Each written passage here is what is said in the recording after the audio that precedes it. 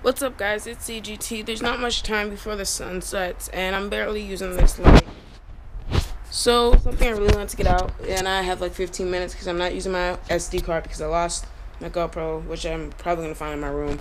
But if you were looking on DJI today, you would have noticed, well, I actually looked at this during class because it popped up as an announcement, but DJI just released the new Phantom 4 Pro. Phantom Pro is sort of like the Phantom 3 Pro, but better in a sense that they did everything customers wanted. They added the optical on every side except top, which is kind of odd because they did not forget that on the Inspire 1, but I'll get into that later. So, sorry, Inspire 2. But yeah, the drone looks really cool. I mean, it's pretty much the same drone if you're looking at 4K, but you do get better quality. You definitely are going to have a better time on Follow Me and less worries because a lot of people's complaints were, yeah, you have optical avoidance, but still going backwards. So they added all of that. You know, the Follow Me is way better. The camera is now a 1-inch sensor, which is kind of funny how big it is for a drone because in truth, it's like so far away from a full frame, but it's still a really good sensor. The fact that it is doing the 4K quality that it can do at the sharpness and stuff, I love it, but I don't know why I'm rushing, but yeah. So like that drone looks pretty epic, but for the price, I think you'd be better off getting the Inspire 2. Now the Inspire 2, it's like the Inspire 1 but 1 billion times better. The Inspire 1 only had the articulate and the double, two people can operate at the one time. That's the only thing it had over the Phantom 3 and the Phantom 4. The Phantom, not the Phantom, the Inspire 2 now has optical avoidance and FPV camera because I never flew an Inspire 1.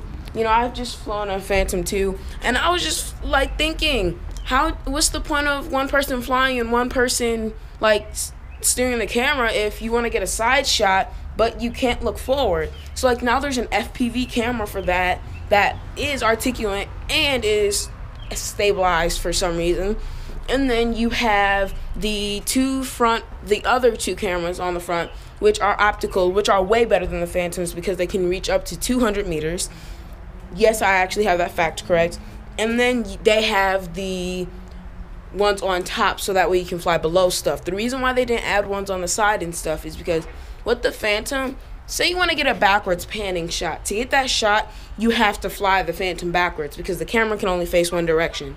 With the Inspire 1, well, you wouldn't really think someone would use that, but even if they did, you turn the drone around and then you fly it backwards since the camera is articulate up to 360 degrees because it wouldn't make sense to add sensors where it's not needed. Like the top sensors I get, the reason why they probably didn't do it on the Phantom 4 is probably to cut costs, especially with all the other sensors they added. But like I'm super psyched. I know this video is short, but like I just really need to get it out there because no one has a video on the Phantom Pros yet except DJI, and I watched them and it's really epic. So if you can, without a doubt, get these over the current ones.